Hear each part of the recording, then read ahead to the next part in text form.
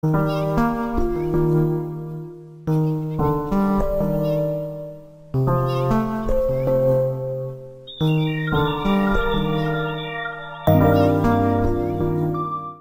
terms of self-improvement, when you come from a place of honoring what is already going well, you are so much more likely to make lasting change. Hear me out. We're starting this off with a thrift haul. Hopefully I find some good things. It's the last day of 2023. I'm just having my one last reckless thrift trip because I'm not planning to do this for the rest of the year. So, wish me luck. Right around the dance floor and I feel the groove.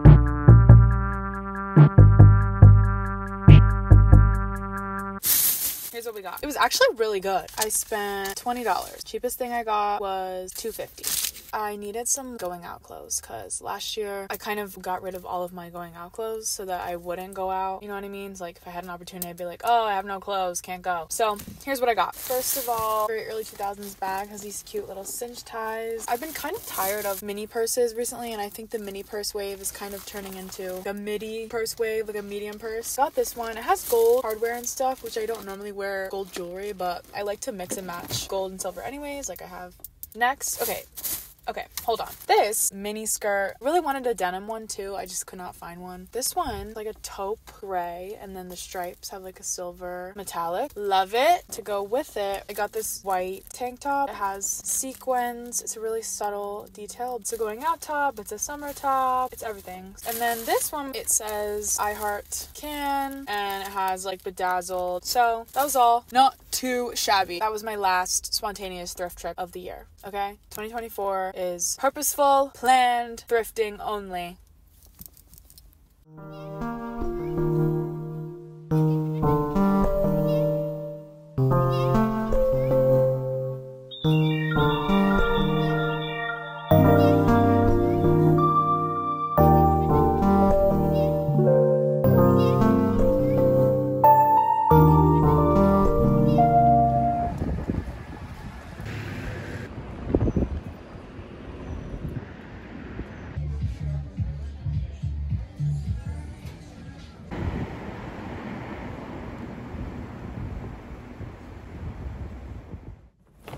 Happy New Year!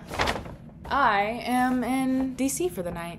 I got Mediterranean food. Oh my god, they have a little crossword puzzle on their napkin, and that's so cute because I stopped in a bookstore. I almost was this close to getting a crossword book. Look at that. It found me for free.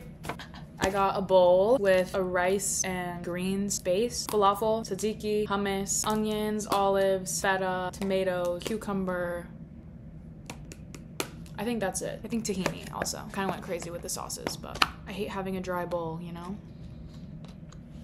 I actually haven't eaten all day. I'm gonna eat and then come back. Literally wasn't even that good.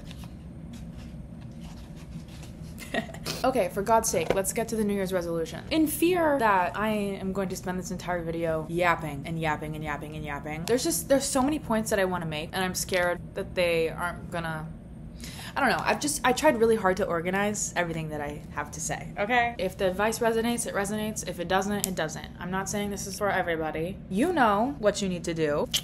You know, regardless, this is what works for me, okay? I want to be realistic, and I want to build off of what is already working. In terms of self-improvement, when you come from a place of honoring what is already going well, you are so much more likely to make lasting change. The new year, instead of it being a time to come up with 5 million different new things that you're gonna do, is a better time to appreciate what you've done and kind of use that as a motivation to gain a little bit more momentum that you sometimes tend to lose towards the end of the year. Habits take so much time and attention, especially when they are new. It's overwhelming, it's scary, and it's stressful to confront something new new that you might not be good at first. Last year, one of my goals was to be creative every day. When I think of some ideal version of myself, I list out qualities that she has. Along with those qualities, she has actions that give her those qualities. If my ideal self is a creative person, then I have to do creative things. I think it's hard sometimes for me to identify myself with the label artist. I don't know why. It's a conversation for my therapist, I think. Regardless, we tend to get imposter syndrome in the process of trying to improve something in your life. You get into it and then you look back and you're like, whoa, I'm pretending to be someone else, you know? You can get overwhelmed with a huge idea. There's no way you can build something so large. Well, how do I want to say this? Like, a large identity is built off of small daily tasks. Something small every single day. Could be 15 minutes, could be 5 hours, could be 30 seconds. It doesn't matter. What matters is not how much time you spend in one day, but how much time you spend each day that compounds over time. This past year, I think I did really good. I wasn't perfect. What matters is that I started and I'm working and I'm in the progress. In order to really make your resolutions or goals seem super achievable, you have to figure out how realistically you could fit them into a daily schedule. That doesn't even mean that this daily schedule has to be done every day. Obviously, that is the goal, but make a daily schedule with the expectation that you might not follow that to a T. Even if it's not every day, at least you have the framework in the schedule and something that you can fall back and rely on even after you've messed up, even after you've abandoned it, you've forgotten about it, whatever happens, it's there, it's written down, and you can always go back to it. You can always start over. I just want to emphasize that it's not how much you do, it's how often you do it. That was kind of crazy. Is that not how much you do, how often you do it. I feel like that could probably be debunked, but it's sounding really good right now, so we're just gonna roll with it. Because then, yeah, okay, whatever. If that sounds stupid, don't tell me. Just let me live in my Delulu world, okay?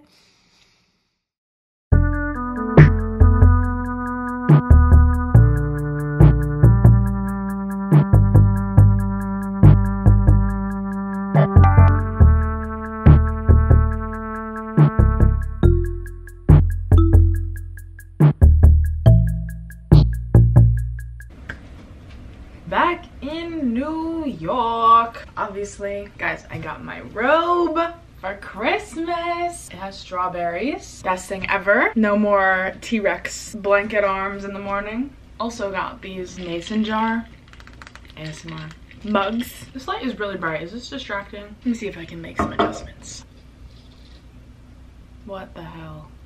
Hello? It's me. Come on, you know me. You know me. I was here last week. Come on, please. Bro. Oh, there we go. So I have a confession. As much as I was yapping about January with a positive mindset, yada, yada, yada, yada. The other night, I was in bed. I was just overcome with this terrible, terrible, horrible, no good, very bad wave of everything that's ever gone wrong. And this actually happens to me every January, I'm realizing. It's an important part of January. I think January is a purging month. As much as we want it to be like a fresh start, renewal, that really, really, really, truly does not happen until spring, summer. I honestly feel like summer is more the time where I reset and rebirth and whatever every year, way more so than it ever is in January and winter. January is just a dead time. It's a time to plan, it's a time to envision, but it's not a time to really act out yet. And metaphorically, there's also a lot of dead stuff in here that we need to get out. So I cried. Just was crying. I was crying and crying and crying and crying and crying. Crying, I didn't even know. I haven't cried like that since something like was really happening. This was just like a crying over things that have happened that I thought I couldn't cry that hard about anymore.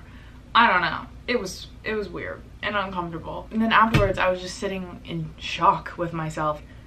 I don't know, just don't put too much pressure on yourself if you end up revisiting a lot more negative things in January than you do build positive things, because that is such an important part of the process. It's the worst part of the process. arguably, it makes for the best results. My friend texted me the other day and she asked for my tips on how to journal every day. And if there's one thing I will say that you absolutely can start as a new hobby and completely dedicate yourself to beginning in January, regardless of your purging or whatever I just talked about, is journaling. You absolutely 100% should journal every single day. Every single day. I journal because there are just times in my life where I have obviously pictures and videos of myself, but I have no idea on earth what was going on up here. Those memories are lacking context in a way. Like, I don't remember parts of myself. It's more important for me to remember how I was thinking and feeling at a certain time versus what I looked like and what I was doing. I need to have both in order to fully be able to reflect. A good motivation for me to journal every day about the most smallest, stupidest stuff. Like last night, I wrote what I was making for dinner, what I was gonna watch on TV, and then the podcast I was listening to while I was making dinner. Grand scheme, I'm totally gonna forget. That's like such small, mundane details, but that tells so much about what's going on up in here at the time. Today I'm off. I really need to unpack the rest of my apartment, all my random things that are just laying around. Also, I think I'm seriously allergic to something in here. I need to get an air purifier.